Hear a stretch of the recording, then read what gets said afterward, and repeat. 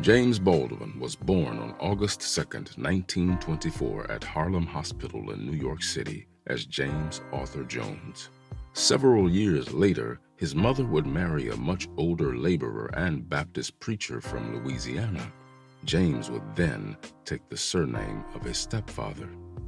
At age 19, he was torn between his desire to write and his need to take on menial jobs, fearing becoming like his stepfather who had been unable to properly provide for his family. He was fired from a track-laying job, then from a meat-packing job after falling asleep at the plant. He became listless and unstable, drifting from one odd job to the next. He was a heavy drinker. He endured the first of his nervous breakdowns. Then, at age 22, his friend Eugene Worth committed suicide by jumping into the Hudson River. Fearing a similar fate, James knew he had to do something drastic. Welcome to House of Words, a podcast about writers, revolutionaries, and the adventurous. I'm your host, Jason Nemoa Hardin, and on this episode, we explore the literary beginnings of James Baldwin.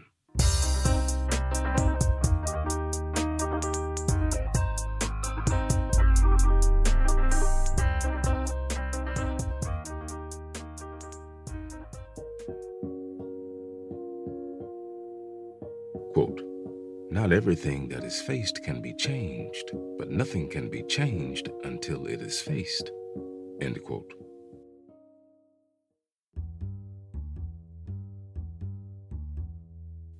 He fled to Paris, France, where he threw himself into a frantic search for the kind of companionship that would satiate his craving to be loved as himself, not as a son or a brother or a black man, but as a human being with flesh and blood needs. The result of his unconventional life in Paris during his 20s was a head-on confrontation with his own identity as a man and a writer, a confrontation that occurred with a directness and speed that would have been unlikely in New York.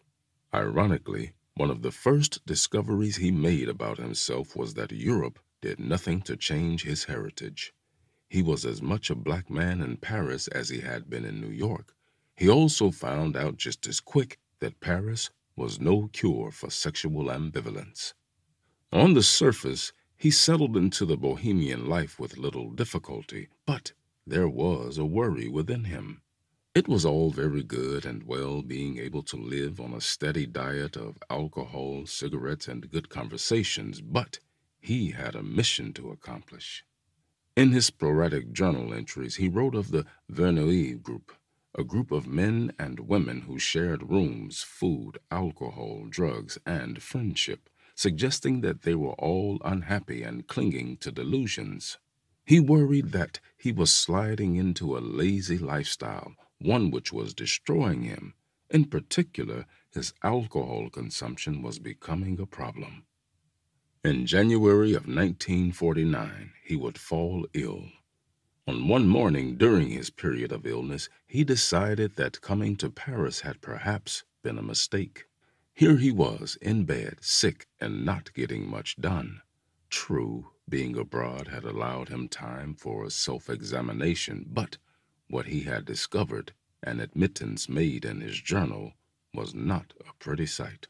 Still, with perseverance, he might learn to accept himself for what he was or was not. He reminded himself of the sick Raskolnikov in Crime and Punishment, as Dostoevsky had become, for the moment at least, his favorite novelist. Recovering from his illness, he began several essays about his life in Paris. Eventually, these would become Encounter on the Seine, published first in the Reporter as The Negro in Paris. After his illness and a brief first trip to London in a futile search for magazine contracts, he turned to an article on homosexuality. The Preservation of Innocence is his first full statement of a theme that would go on to become one of his trademarks. Desperate for money, however, he agreed to take a job as a singer in an Arab nightclub. A German-American lawyer whom he had met prior saved him from that job by employing him as a clerk. Not surprisingly, he did not work out as a clerk and was soon let go. But the firing did not seem to bother him. By then, he was well occupied with an actor called Jacques. Also, Otto Friedrich's published diaries report that he had been seen eating and drinking with the likes of Jean-Paul Sartre, Max Ernst, Truman Capote, Steven Spender, and Simone de Beauvoir, among others. Most likely on account of his reputation, an American named Frank Price agreed to advance him money to give him time to write. Baldwin checked into a hotel, and using his second-hand portable typewriter, he immediately got to work. For several days, however, the hotel desk clerk requested that he hold off on the typing for a few days because the proprietor in the room next to him was dying. And when the man did in fact die, he returned to his typing with death very much on his mind. He managed to complete a story called The Death of the Prophet, the precursor of Notes of a Native Son, which would be published by Commentary in 1950.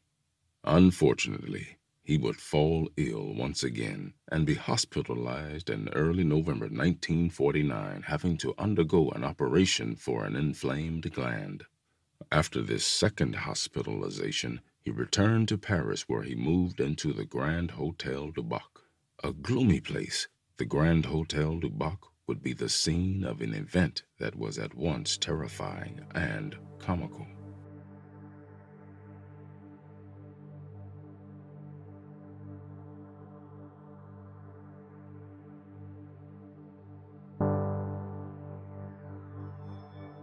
According to Baldwin, in his own words, the Grand Hotel du Bac was one of those enormous, dark, cold, and hideous establishments in which Paris abounds that seem to breathe forth in their airless, humid, stone-cold halls the weak light, scurrying chambermaids, and creaking stairs, an odor of gentility long, long dead. The place was run by an ancient Frenchman dressed in an elegant black suit which was green with age, who cannot properly be described as bewildered or even as being in a state of shock, since he had really stopped breathing around 1910.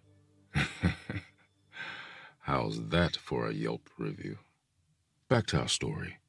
Sometime early in December of 1949, he came across an acquaintance from New York, a young man exploring Paris on his parents' money. The man wanted to leave his hotel, and although James had little in common with this friend, he missed home, and after all, the man was an American, so James suggested that he move to the Grand Hotel du Bac. Upon arriving, the friend brought a bedsheet from the hotel he had been staying at as a souvenir and gave it to James, who had been having difficulty getting the staff to change his bedsheets. Then, just before Christmas, police arrived at the friend's room in search of the stolen bedsheet. The owner of the prior hotel did not recognize the playful American tradition of taking a souvenir hotel towel or, in this case, a bedsheet.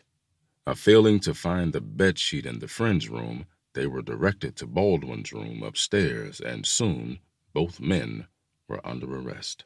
He and the friend were taken to a commissariat and placed in a cage-like cell where they were to spend the night. Now, for Baldwin, this was a new and terrifying experience. Here in Paris, where he had come to be free, he found himself facing policemen who were no better or worse than their American counterparts. Only the fact that he did not understand these people made the situation just a bit different. He was not able to use the weapons he had learned to apply in the context of American racism. In Paris, he was not a despised black man. He was like his bed-sheet-stealing friend, simply an American. He was an equal in Paris. The police led him handcuffed downstairs to the bottom of the building into a great enclosed shed. In the shed were vagrants, beggars, and petty thieves, the very scrapings off the Paris streets. In the center of the shed was a great hole, the common toilet, near which stood, an old man with white hair eating a piece of camembert. Baldwin then wondered whether he would ever see home again or whether the old man was a shade of his future. It seemed like he had escaped Harlem only to wind up in a different hell. It was the day before Christmas Eve when the case of the bed sheet came to trial. However, the lack of an interpreter caused a postponement until after the holiday. The purgatorial period was to be prolonged, leaving him hanging in a kind of void between Christmas memories of his mother's fried chicken and the cold prison floor. December 27th, the case goes to trial again, and fortunately, the case was dismissed. Free at last, but it was the reaction of the courtroom that finally brought him to the realization of what being a black man meant. The laughter that erupted in the courtroom when the bedsheet incident was cleared up reminded him of the same laughter he had heard at home, the laughter of those who consider themselves to be at a safe remove from all the wretched, the laughter of those for whom the pain of living is not real. Emotionally deadened by the incident, he returned to the Grand Hotel du Bac. There to greet him was the landlady, who had an ultimatum: the money for his bill in an hour or leave immediately. In his room, he tied one of the dirty bed sheets to a water pipe, stood on a chair, tied the loose end of the bed sheet around his neck, and jumped. The only thing that gave way was the water pipe. Rebaptized by the flood water from the broken pipe, he found himself overcome by a kind of laughter that was more powerful than the laughter in the court. He threw some clothes in a duffel bag and rushed down the stairs into the bright streets and never returned to the Grand Hotel du Bac.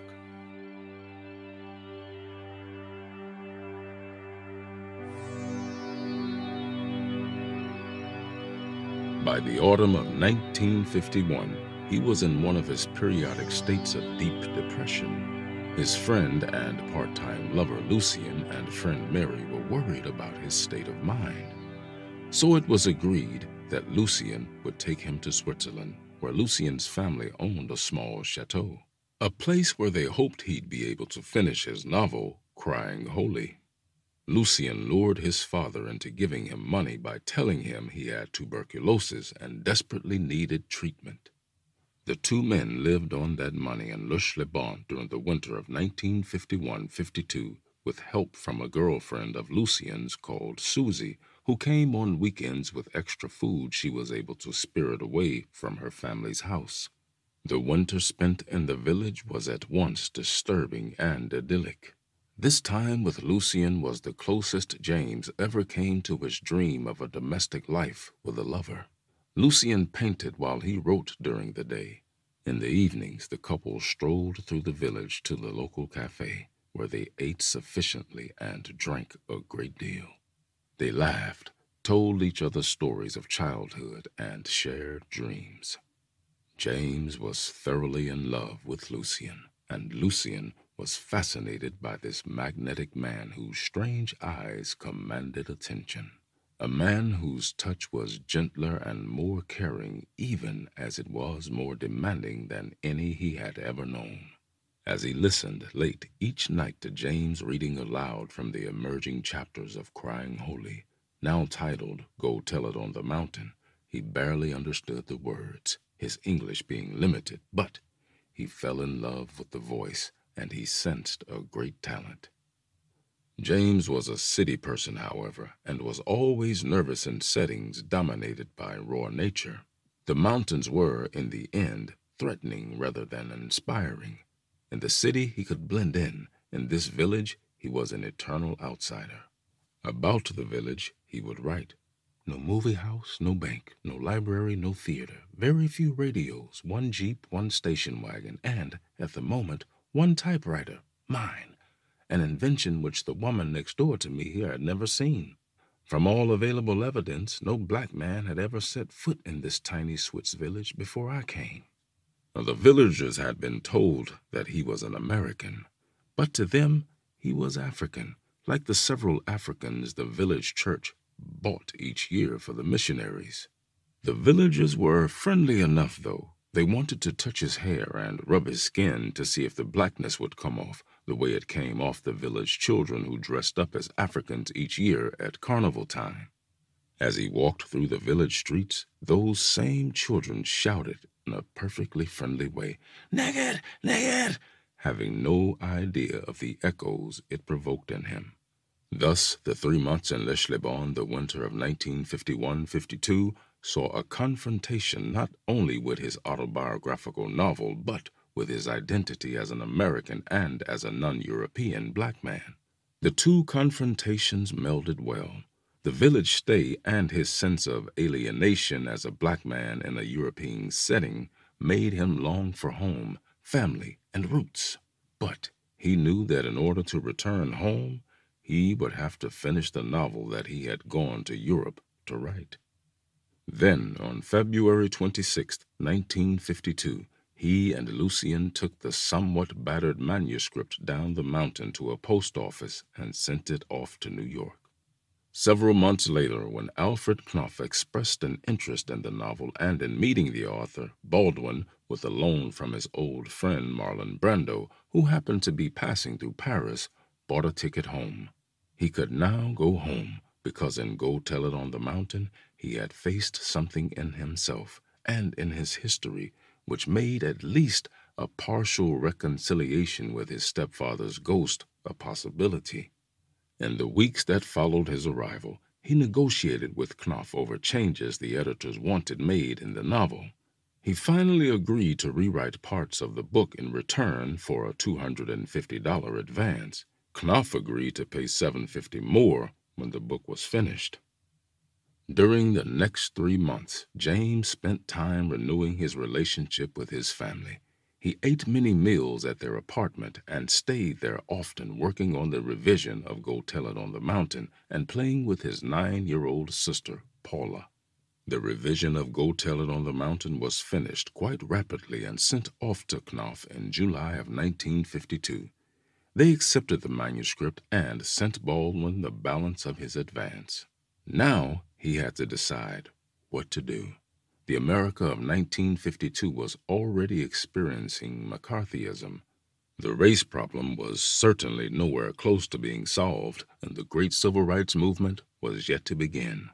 He resented the fact that he could still be made to feel uncomfortable in restaurants or on the streets, and thus Paris still represented the possibility of freer movement and a kind of anonymity that he felt he needed.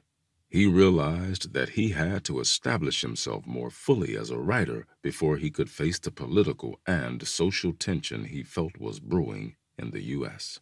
So, using a part of the money he had received from Knopf, he bought a ticket to France on the 28th of August. Saying goodbye to his mother again was difficult, but at least this time, unlike in 1948, he could afford to leave some money behind for household expenses. As usual, let's end this episode with a quote from the great and very important voice of James Baldwin. "I love America more than any country in this world, and exactly for this reason, I insist on the right to criticize her perpetually." End quote.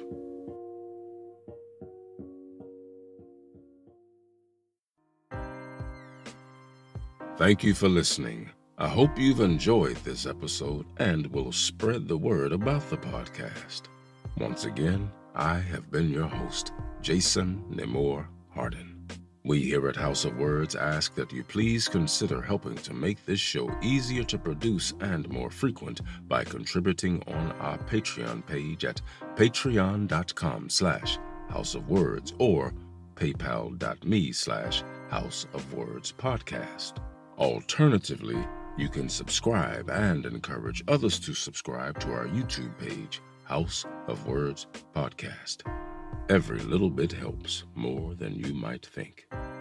Until next time, keep turning those pages.